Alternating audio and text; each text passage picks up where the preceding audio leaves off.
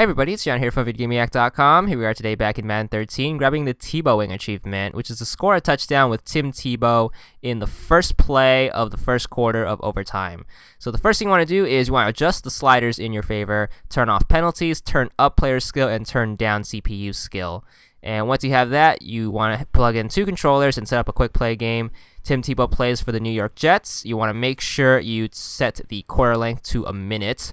Then what you want to do is, as soon as the game starts, hit the start button, and you want to go to coaching options, go into your depth chart, and you want to switch Tim Tebow out to your starter. So Tim Tebow is going to be the third string guy, just move him from 3 to 1, and you should be good. And then what you want to do is you want to do the thing where you throw away the ball for the first 2 downs, and on third down, you just let the clock run out so you don't move the ball. So when you have the ball ready to be snapped, you just leave it there and let the clock run to 0. You want to do that for all 4 quarters, making sure the score is 0-0, making sure the game goes to overtime. And then you want to try to win the coin toss, but this is why we have 2 controllers. So whatever the outcome, you want the Jets to receive it. So if you win the coin toss with the Jets, pick receive. If you win with the other team, you want to pick kick.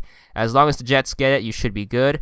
So kick off the ball, and then you want to retrieve it with the Jets, and you want to try to run up the field as much as possible, because you can only score the touchdown in the first play, or else you're going to have to redo the achievement.